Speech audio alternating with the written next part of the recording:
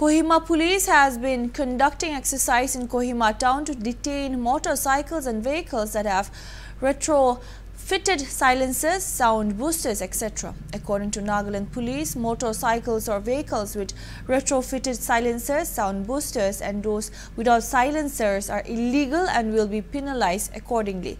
According to the weekly motor vehicle enforcement report during May 2022, the police stated that 21 vehicles had been penalized for violating road safety, noise or air pollution standards. About 24 motorists have been penalized for not wearing helmets. Further, 54 vehicles have been penalized for driving uninsured vehicle, 100 recorded for general penalty violations, 13 motor vehicles penalized for violating road regulations and 14 penalized for using their vehicles in unsafe conditions and with defects. Further, according to a June 2022 report, 31 have been penalized for violating road safety, noise or air pollution standards, 6 were penalized for not wearing helmets, 84 were penalized for driving uninsured vehicles, 109 were cited for general penalty, 10 were penalized for violation of road regulations, 1 penalized for driving without license, 5 penalized for overloading, 50 penalized for disobedience of order of authorities and refusal to give information, 10 penalized for triple riding, and 90 have been penalized for illegal use of black films, it was informed.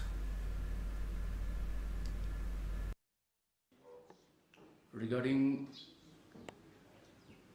the vehicle checking that has been enforced for the last few months, just want to highlight in brief what are the activities and what are the things that the Kohima police, especially the traffic police, are doing. We're trying to streamline the vehicle movement as well as the random use of various types of vehicles which are not as per the provisions of the MV Act. So in that case, we are having a special drive on this, penalizing the vehicles, especially with regard to modified silencers, then helmet for the two-wheelers, like for the helmet, and also other vehicle documents which are not appropriate and which are not as per the provisions of the MV Act.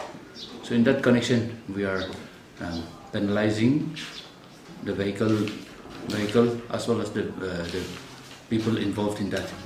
In connection with that, we also are doing this removing of black film, that is as per the Supreme Court order. So the black films we are trying to remove as much as possible, and also at the same time penalizing those defaulters. So these are the various activities. In addition, we also are regulating the violation of road regulation, and also the driving without license, or for that matter, those driving in a dangerous condition. That's all we have for now. Keep watching Hornbill TV.